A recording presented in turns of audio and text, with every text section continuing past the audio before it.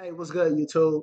I'm Dewan, and we're back with part 6 of our RIP series. And in this video, we'll be going over DHCP, Dynamic Host Configuration Protocol. So, a couple things to note about DHCP. It uses port 67, which is the server UDP port that it uses to talk to the server, and then port 68 that it uses to talk to the client.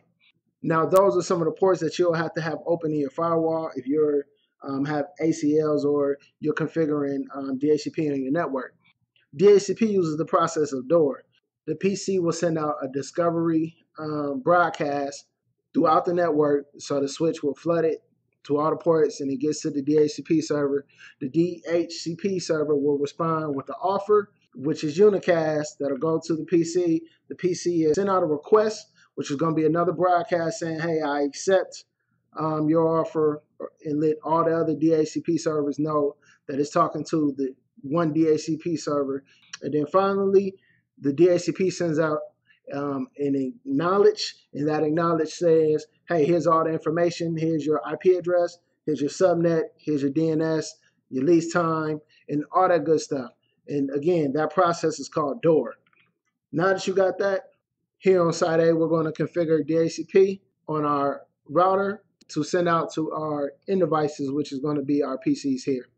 Pretty simple, nothing too complicated about it. If you guys got questions, hit me up in the comment section below. The first thing I'm going to do is pull up my router, which is going to be R1. Here are my networks that I actually have to assign DHCP for. So whenever you're setting up DHCP, the first thing that you want to configure is your excluded addresses, because as soon as you configure your DHCP pool, it'll start handing out IP addresses, and it may be like a printer or some IP addresses that you do not want to assign, so you need to exclude those first. So let's go IP DHCP, excluded addresses, and the first thing we're going to do is exclude the 192.168.10. So we're going to do .1 through, let's say, 10. And this is saying, hey, I don't want you to assign these addresses. And we're going to do the same thing for the .20 network. So I'll just do the up and replace the numbers in here. And this is excluding all the addresses from 192.168.10.1 through 192.168.10.10. And the same thing for .20 and .30. Boom, those are excluded. We're good to go. Now the next thing we need to do is set up our pools. So our first pool is going to be called, I'm just going to name it the VLAN. So IP DHCP pool, and we're going to call this VLAN 10.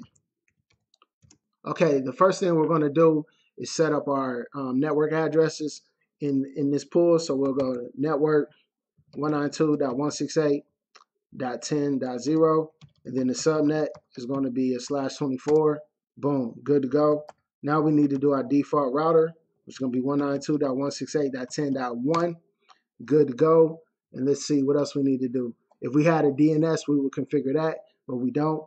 Our domain name, we could configure that, but we don't have to, so we can do the lease. So let's do the lease for 0 days, 12 hours.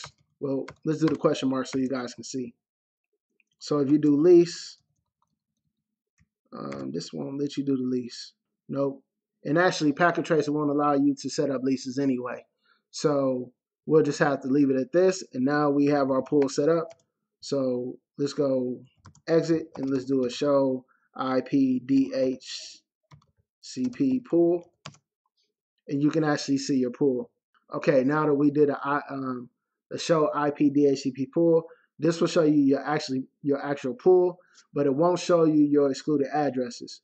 So in order to see your excluded addresses, you'll have to go show run. And then you can see your excluded address, but this will show you your pool, IP DHCP pool. Boom. And you can actually see your pool. So as you can see, I have 1 through 254 is actually my range for this VLAN 10 pool, which is here. Now we'll set up the rest of our pools and we'll get going. Hustle hard,